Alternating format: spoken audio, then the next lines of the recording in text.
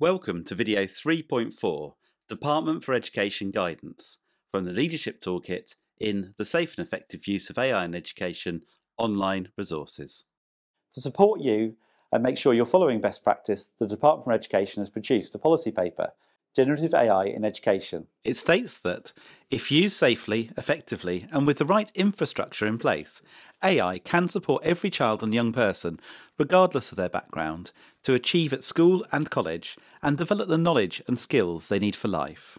It acknowledges the potential of AI tools to enhance teaching and learning by reducing administrative burdens and providing tailored support. However, it also emphasises the need for safe, responsible and effective implementation, highlighting the imperative to address risks such as inaccuracy, bias and intellectual property infringement. The Department for Education has also produced the guidance Generative AI Product Safety Expectations.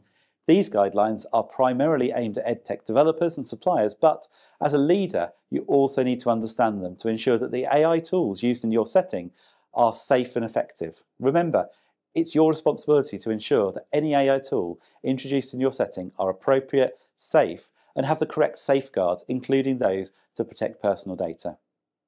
Education settings need to ensure that the infrastructure is in place to support the use of AI systems and other digital tools.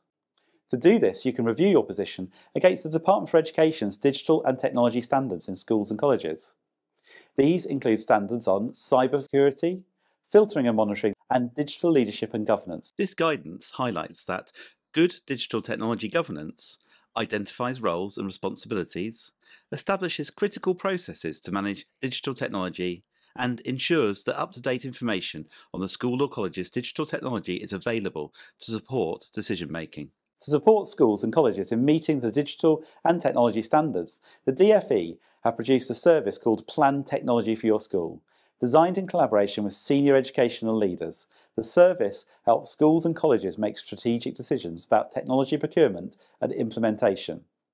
You can use this service to assess your current technology setup against the DfE digital technology standards, and you will also receive actionable recommendations on how to meet these standards. Schools and colleges must have systems to block harmful or inappropriate online content and to monitor online activity for safety concerns such as bullying. These systems should be reviewed every year to stay up to date. A senior leader should be responsible for digital technology, making sure it supports school priorities and meets the needs of staff and students.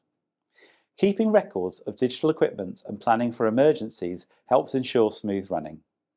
Having a clear strategy reviewed annually supports safe, effective use of technology, including AI.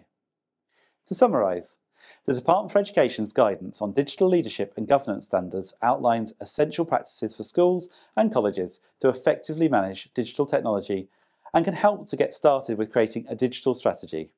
If you don't have one already, key recommendations include assigning a senior leadership team SLT member for digital technology, maintaining up-to-date registers, incorporating digital technology in disaster recovery plans, and developing a digital technology strategy.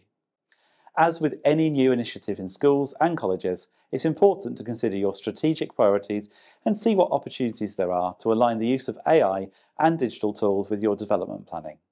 For example, if one of your priorities for development is to make better use of data to reduce the attainment gap, or you have a priority to use formative assessment to improve progress, you can explore how AI can support you in achieving this safely. Alignment with these wider priorities helps with implementation, as staff will see the immediate benefits. It's important to always remember that while AI systems can support your work, you must always maintain human oversight and not outsource your thinking or decision-making to AI. Human interaction remains at the core of education.